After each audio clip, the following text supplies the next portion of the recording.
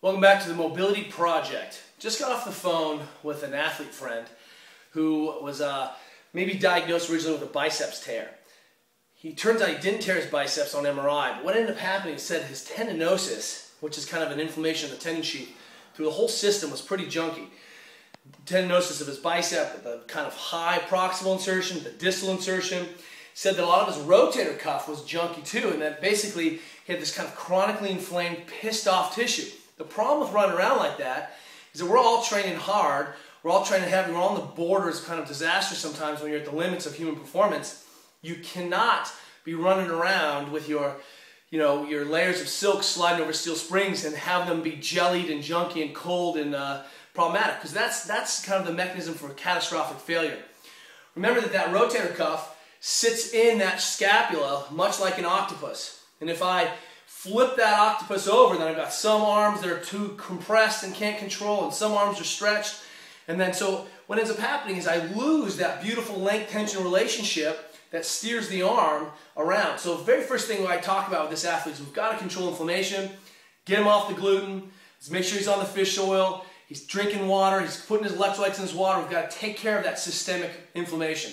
He's also got to restart some tendon stretching, tendon healing control. He's got an ART friend, he's got a physio friend who's going to work with. But one of the things that we can do is we can start loading, and thinking about kind of the fascial trains, fascial planes. I can load that bicep, I can stop right before I have onset of pain. So this is not the kind of thing I want him to do before he exercised, but I want him to start thinking we've got to restore that motion. Tight, shortened tissues end up being non-extensible. He felt like he hurt it because as he was pulling that cart out of the ditch in the snowy region, that shoulder translated forward. So we've got sort of a few things we're going to think about. One, I've got to treat that tissue, get it healthy again. Two, that's the warning call. Something that's catastrophic is going to happen. Two, we got to stop taking the ibuprofen if you're having this kind of chronically inflamed state. Talk to your physician about that. But if this guy has bilateral histories of tearing his bicep, maybe some other tear, look at what are the mechanisms that are kind of underlying that possible tissue injury.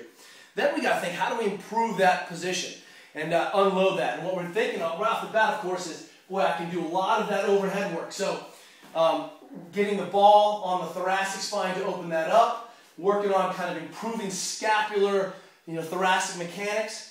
But what we're going to do today is ultimate shoulder mode, which we haven't done for a while. So I'm going to go ahead and get that band into a good distracted position. That pulls that shoulder laterally. Grab the arm, and I'm going to try to get the head of that shoulder to the ground. Remember when Dave Tate says, take the bar out, count for a full 2 seconds? What's happening is that you're getting shoulder approximation, bringing those joint surfaces together. Arm comes here, and then I'm going to externally rotate for 2 seconds. So I'm trying to improve the relationship now of arm to shoulder blade hanging out in this position, working for that extra rotation, getting that shoulder blade and kind of head of the arm to drop to the back of the socket, improve that kind of posterior stretch, hanging out here, and then adding that little rotation makes a big, big difference. The second thing that I'm thinking about with him, that's going to reset that shoulder, get him into a mechanically more advantageous position, is that as he's tight, if his shoulder's rotating forward and translating forward, that's the mechanism for biceps tear. That's why you'll see really, really strong guys pulling huge weights with straps, still using an overhand hook grip because it allows them a better external rotated position. As soon as that mixed grip happens, that's when we tend to see that shoulder come forward. That's the bicep that ruptures. So if I'm missing internal rotation, that shoulder comes forward and there's my problem. I've loaded that tendon with that translational loading effect. So always mobilizing a good position. Shoulder to the back of the socket, grab that hand, and I'm just going to go ahead and camp out, pulling that hand across, using the band to keep my shoulder in the back of the socket, and then I'm just going to go ahead and tie my neck into this whole complex. And I'm going to go ahead and do 2 minutes here, contract, take up the slack, wind up. There's a lot of ways you could do the bully stretch in this position, but I think that this is nice, keeping the shoulder back, really gets into that corner effectively. And so in that I can actually load and get my shoulder into an idealized position. So 2 minutes each side, short MWOD today, but I really want you to camp out, understand the relationship of the neck to the shoulder. That's what's at stake. Deal with your junky tissues. Don't let that become a problem. Look at the mechanics, how you're compensating. Restore motion. Talk to you guys tomorrow.